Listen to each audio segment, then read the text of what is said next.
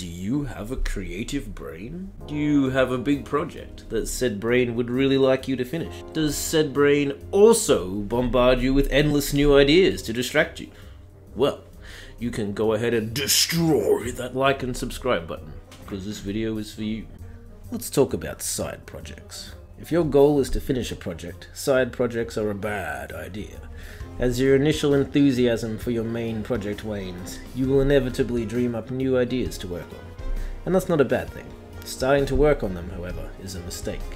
They will almost certainly supplant your main project, and in turn be supplanted by the next side project that you think of.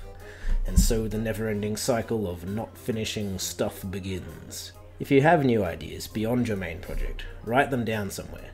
Allow yourself only to start exploring them once you've finished your main project. See it as a reward for grinding through the most difficult part of creating something, and that is finishing it. I've taken a month after finishing Cat Powered UFO to work on a little tank game that I called OP Tank. I don't think it's really going anywhere, so I'll probably leave it unfinished for now. But it was still worth it as a deload after the grueling 2-year development of my last game.